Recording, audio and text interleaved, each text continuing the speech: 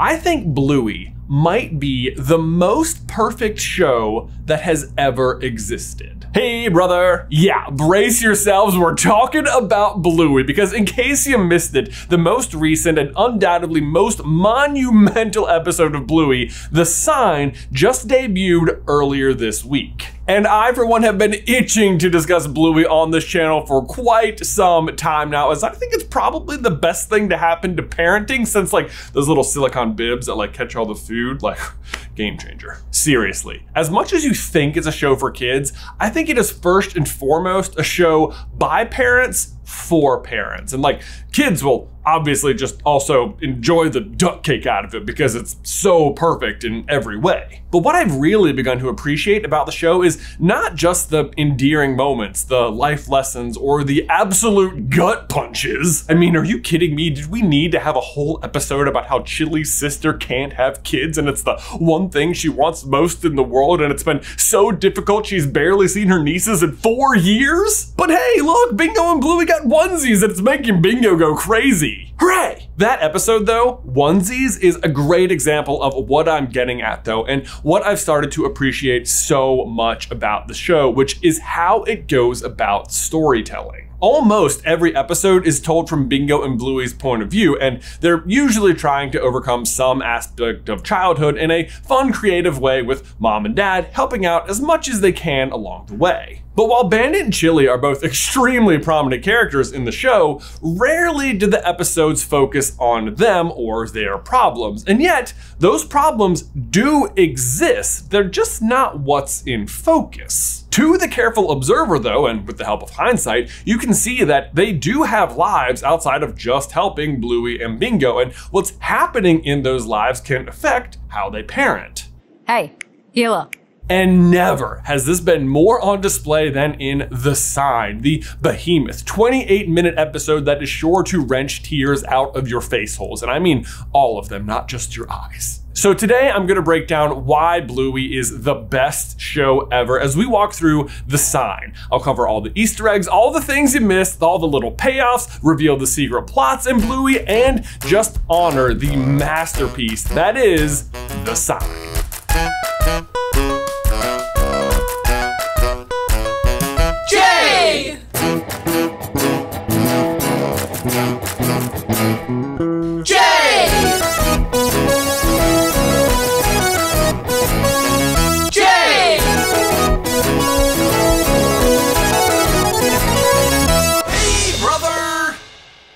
This episode of SuperCarlinBrothers is called Bluey! Alright, so before we can talk about The Sign, first we have to talk about the episode that came right before it, which also dropped as a solo episode just a week ahead of time. Ghost Basket. This episode of Bluey is called Ghost Basket. Ghost Basket shows Bingo and Bluey as Rita and Janet, aka the Grannies, aka my favorite recurring game in the show. They are trying to prevent their home from being sold to Chili while Dad plays realtor. But despite their best efforts, including Rita pretending to haunt the house as the Ghost Basket, Chili decides she wants the home, to the great sadness of the Grannies, who now must leave. Get those grannies off my lawn! But then it also turns out the house apparently is truly haunted by the ghost wheelbarrow, and all is saved. And as the camera zooms out, it reveals to us, the audience, that even though this was a game, the healer's house actually is for sale. And I kid you not about the very loud and audible gasp that escaped me when I first saw this. Like, all of my kids were watching with us and they were like, Dad, what? Daddy, what? They're moving. This episode of SuperCarlinBrothers might actually be, will Jay make it through without crying? What's great about the setup though is that while the episode presents as any other, just Bingo and Bluey playing a game, the final shot reveals that it's not Janet and Rita who are worried, but Bluey and Bingo who are nervous about moving, or really, maybe more specifically, Bluey. It looks like just a game they're playing, but it speaks to the larger plot. Not something most kids' shows like this really take into account, but Bluey absolutely shines in its attention to continuity. Which brings us to The Sign and all of its glory. Even the title has several layers to it, but more on that in a bit. As the episode opens, we learn that Trixie and Radley are about to get married in the healer's backyard. Fresca and Rad get married right on this spot. And this whole thing was actually set up back in season 2 in the episode Double Babysitter, when Trixie and Radley were accidentally double booked to babysit the girls, but they end up doing it together and quickly begin dating. In fact, in the very next episode, Christmas Swim, you can see they decided to skip family Christmas in favor of going on a trip together. So things clearly started moving forward pretty fast. But again, that's all just in the background, while the episode's actual focuses are on Bluey being nervous about going to bed and also getting a new toy at Christmas. This is Bartleby. Back in the sign though, the healer's realtor is showing some dogs with no eyes their home, which Bluey is not happy about despite the games of Ghost Basket. Are those dogs with no eyes going to buy our house? She quickly starts complaining about it in the car, where in the background you actually spot Bingo playing the jumping game Chili teaches the girls back in Road Trip. Just use your fingers. But as the car ride continues, we also start to learn that Chili is not that happy about the move either, which makes sense. She clearly has not been planning on this being part of the family's journey and thought they'd be staying put for a long time. See, back in the episode Stumpfest, we hear her say she wants to put in a pond in the backyard, hence the reason for the Stumpfest. Oh yeah, that's true. I want to put in a fish pond. Then in the episode Tradies, they actually do put in the pond, which is really not the kind of project you do if you're thinking of moving like really soon. Then we see Bluey at school, which is one of my favorite scenes. I mean, geez, just this answer from Calypso when Bluey asks why all stories have happy endings? Well, I guess because life will give us enough sad ones. This episode of Bluey is called Too Real Calypso! Anyway, after that, all the kids in the class volunteer sad situations from their life. Yeah, like when my guinea pig ran away, my mum's told me he might come back. I don't know if you caught it there, but he said moms, which is just a nice little bit of inclusivity there, and I just thought I'd point it out. Then Sweet Winton says his mom doesn't live with his dad anymore, who's now lonely all the time, but it sounds like maybe he does have some romantic prospects of his own. How mum likes your dad. So in an effort to cheer everyone up, Calypso reads the class an actual Chinese proverb called The Farmer, which explains that no event in and of itself can truly be judged as good or bad, lucky or unlucky, fortunate or unfortunate, but that only time will tell the whole story. In the story, a farmer loses his horse, which is bad, but then it brings back new horses. Good, but then his son rides one of the new horses and gets hurt. Bad, but because he's hurt, he doesn't have to join the army.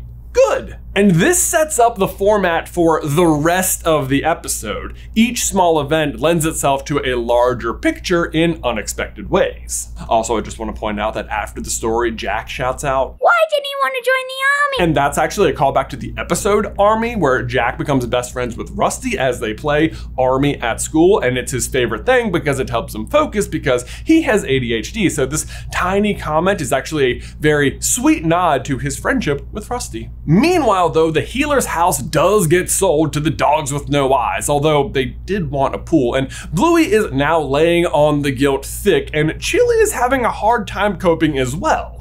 Aw, Chili. By the way, I also love the absolute number of stuffed animals on Bingo's bed here. Like, I'm not sure if this is a reference to another episode, but it do be how kids be sleeping. Anyway, the next day is the wedding, which, like, props to the healers for offering up their house to host the wedding the day before they move. Jeez. But while they're setting up, Uncle Stripe reveals that Uncle Rad is planning on him and Frisky moving out west after the wedding, something Frisky is just hearing about now. What? Radley, come on, bro. Seriously, how could this not come up? Is that why you don't have a wife? Anyway, Bluey is skipping flower girl practice due to sad about moving, but Muffin tells her she just needs to get rid of the sign. No sign, no sale, right? Easy peasy. And fortunately for her, Frisky wants the sign down for the wedding too and comes to help, and Bluey thanks her big time. You're the best fairy godmother in the world. Which this reference is also a line back to when we first meet Frisky. Frisky is Bluey's fairy godmother. And I think by that they mean Frisky is just her, like, godmother, and that's Bluey's spin on it, but I'm not entirely sure. However, before the sign can come out, they're interrupted by Rad calling to confirm the bad news about moving, and Frisky calls off the wedding, kicking over Jeremy for good measure. Jeremy getting knocked over is also something of a running gag in the show. Poor Jeremy. Then, back in the house, all of the adults can be heard humming the tune to the epic hit Cat Squad, the theme song of an in-universe kids show of the same name that definitely wasn't my personal second most played song on Spotify last year. Yes, it was. I have an image. Ba ba ba da ba, Cat Squad! Guess who controls the radio in my car? Not me.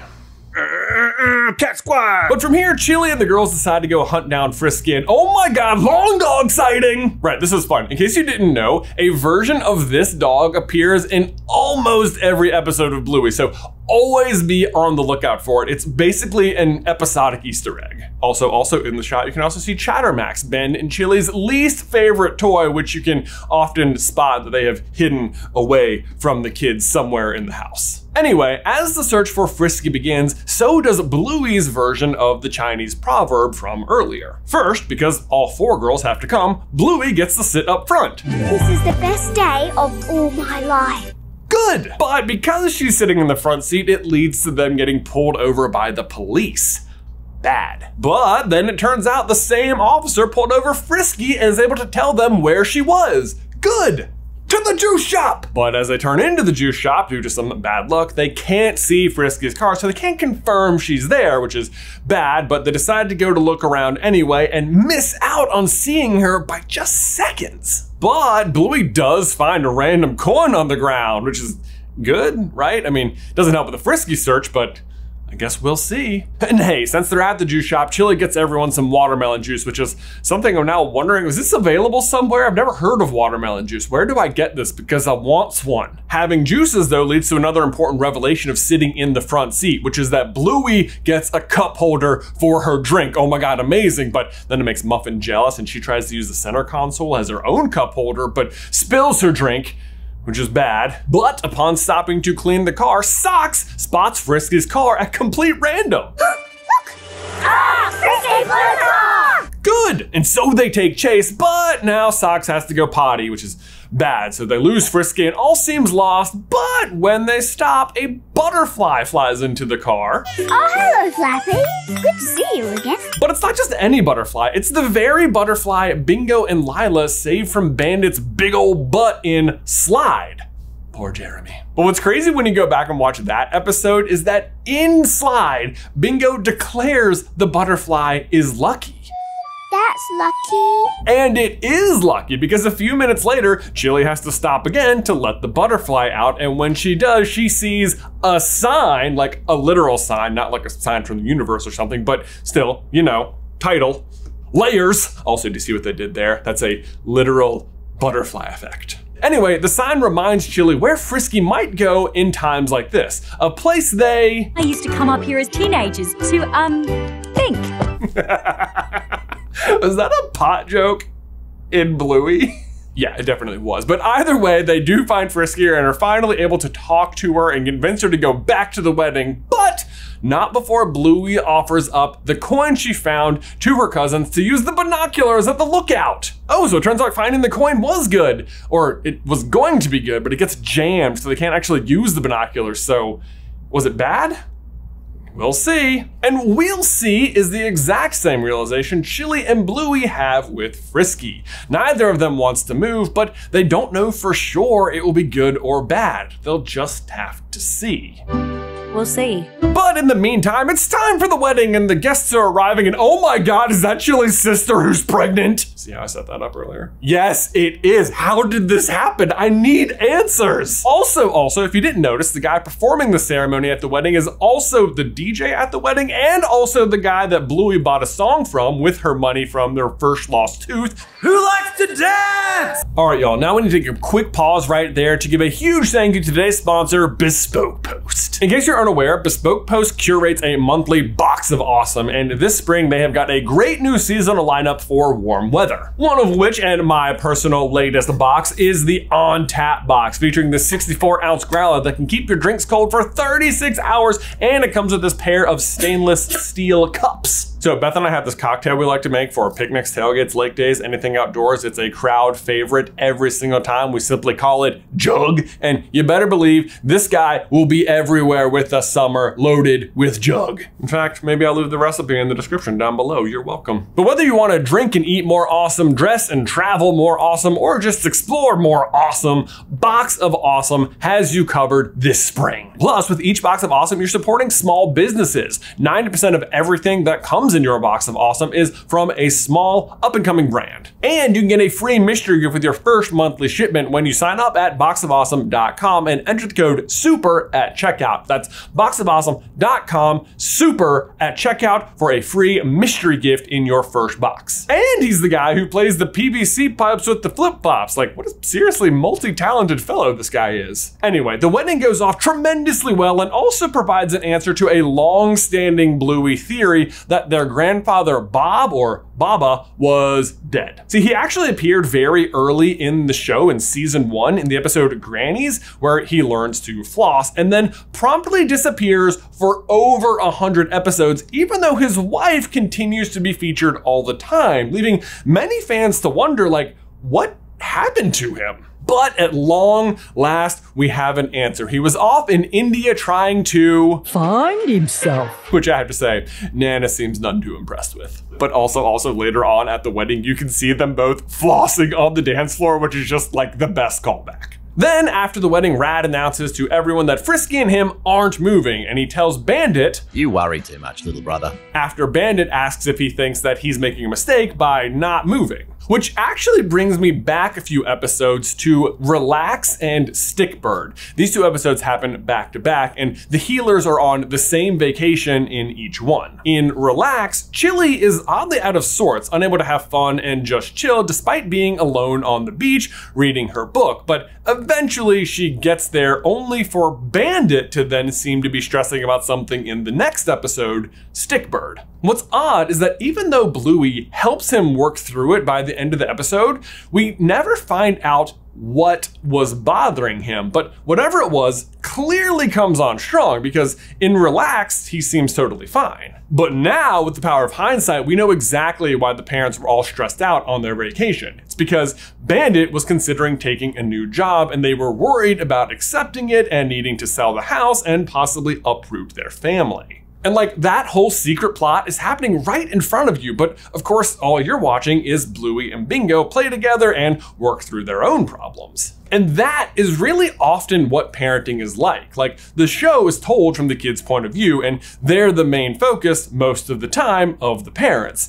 However, this doesn't mean they don't have lives of their own to live as well and big decisions to make that might affect the whole family's future and are bigger than that game of Stickbird your kid is playing. But the crazy thing is that to your kid, or to Bingo in this situation, Stickbird, or losing Stickbird, is the most important thing happening to them. Like, they just don't have the same scope as you. And what makes Bandit such a good parent here is that he realizes that the loss of Stickbird to Bingo is as big an issue for her as deciding to move his family is to him. Which then brings us back to the day after the wedding when the sign is back up and the house is sold. Okay, I guess maybe they're not moving that day, but it's still pretty soon after, like still closer than I'd host a wedding at my house for. Either way, it takes the movers in the house taking the furniture to the truck for Bingo to realize that selling the house means that they're not going to live there anymore, and she is quickly on the I don't want to move train. Is Layla coming with us? Well, no. That line got me, you guys. Fortunately for Bingo, though, she has Bluey, who comes to comfort her with the Chinese proverb from earlier, and as she does so, we get a nice aerial pan back to the lookout where we learn that the Greenie, the balloon from Mom School, is somehow still alive and well, floating around out there. But we also re-encounter the dogs with no eyes, who want to use the binoculars at the lookout, but don't have any change. Have you got any coins? No, who carries coins? Only to discover the lodged coin. Bluey got stuck there and they somehow managed to work it out so now they can look for the new house they just bought, which as a reminder is the healer's house. However, while they're looking, they discover a different house is for sale. one with a pool. But what's more fun is, remember earlier when I said Winton's dad had some romantic prospects of his own? Our mum likes your dad. Well, it looks like that relationship is going really well because Winton's dad is the one selling his home so that they can all move in together. And also actually, you can see when those two first met back in the episode TV Shop. Do you see how there's always like a secret story unfolding in the background? But then what is extra crazy is that they meet because Bluey is dancing on the TV store monitors and causes the other kids in the store to dance and run around and knock a bunch of stuff over. And if she didn't do that, those two wouldn't be dating and that house wouldn't be for sale and the eyeless dogs wouldn't change their minds. But they also wouldn't have if Bluey didn't get the coin stuck in the binoculars. So everything that happens is actually all down to Bluey. Because sure enough, the house with the pool tempts the sheepdogs away from the healer's home, which Bandit interprets as the sign not to move. And just, God, I love this show. I'm sorry if you've watched it and you didn't cry. You're wrong. I mean, it doesn't help that they play some like seriously emotionally manipulative music here, which maybe is what Bluey is listening to right here. But also as a final little Easter egg here, this shot is probably quite familiar to you as the album art that no doubt also made it to the top of your Spotify list last year, finally making its way into a show. Did I mention I love this show? And yes, I mean the show in general, but also this specific episode is just an absolute masterpiece and quite possibly the best single episode of television like I've ever seen. Just the absolute number of like significant, meaningful payoffs you didn't even know were happening, and the way the background stories all come to fruition at once and how the kids are like so central to it. And it's not just that the kids are central to it, it's like recognizing that even though they're just kids, they have real impacts on the people and the world around them in like very unseen ways, while also recognizing that those impacts are heavily influenced by the ways that Bandit and Chili are guiding them through all of their various situations. The seemingly like private family moments they're having in their house radiate out in this like positive way into the greater world. Which, with that in mind, I've seen some commentary about this episode that it's something of like a cop-out maybe, like not making the family move, which is the more realistic outcome in this situation and something the show doesn't usually shy away from. And while I suppose that's true, in real life, you'd probably move, I think that is also missing the point because the reason they're moving at all is because of Bandit's new job, which pays a lot more money, which means we can give you kids a better life. So, with the decision not to move, the show is really asking, what does it mean to give your kids a better life? Money? Is more money in a new place a better life? I mean, sometimes the answer might very well be yes, but for the healers, they're already surrounded on all sides by community, friends, and family, and they seem financially secure. What more could they possibly hope to gain? Like, it might seem like they avoid progress and choose to stay put, but the real progress is the realization that they're already exactly where they need to be. And also, just for what it's worth, it's also not a cop-out because if you were really paying attention, you could have known the entire time they weren't going to move based on the episode Daddy Drop-Off. This is the episode where Bingo and Lila meet, and it is a result of Bandit stopping and taking every opportunity to play with Bingo and Bluey before and on their way to school, despite clearly being very desperate and stressed out about not being late. And yet, the extra time he takes and the final game he does with Bingo leads her to becoming friends with Lila, who they show Bingo remains best friends with all the way through graduation. So, obviously based on those photos, the healers were never going to move somewhere away from Lila because, as I hope I've demonstrated to you, they clearly have a plan when they're writing this show, which I stand by, I think is just a truly perfect show. Guys, Guys, I hope you enjoyed our first ever Bluey episode. I would love to know in the towel section down below, what is your favorite episode of Bluey? And if you haven't watched it, oh my God, please go do it. And if you enjoy Bluey, you might also enjoy Ben and I's podcast, Popcorn Culture, where we just tell lots of stories from our lives, especially about parenting and being dads. And I can't promise we're always as good at being dads as like Bandit. In fact, I can promise that we're not, but you know, we're stumbling our way through it all the same. And I think you'll really enjoy it. You can check it out right here. Hope you do. Hope to see you there. Otherwise, Ben, I will see you in another life, brother.